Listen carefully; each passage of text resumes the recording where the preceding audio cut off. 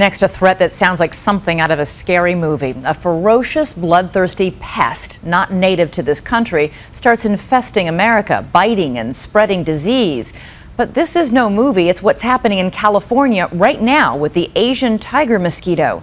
Here's ABC's David Wright. It's not exactly contagion. And then 4, and then 16. But it's serious enough that the guys in white suits were out today, hunting down tiny predators known to spread disease. We're just looking for mosquito larvae in any standing water. Not just any mosquito, the Asian tiger mosquito, known to bite during the daytime. It's one we've been watching and dreading. It's a very efficient vector of dengue and yellow fever and chikungunya and some of these kind of nasty ones.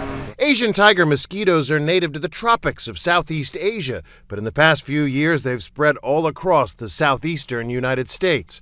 Texas, Florida, and Hawaii have all experienced outbreaks of dengue fever caused by a virus spread by the mosquitoes. At least 82 cases so far this year, none of them fatal. Southern California doesn't want to be next. Thankfully, no sign of those diseases here yet, but plenty of evidence of the tiger mosquito.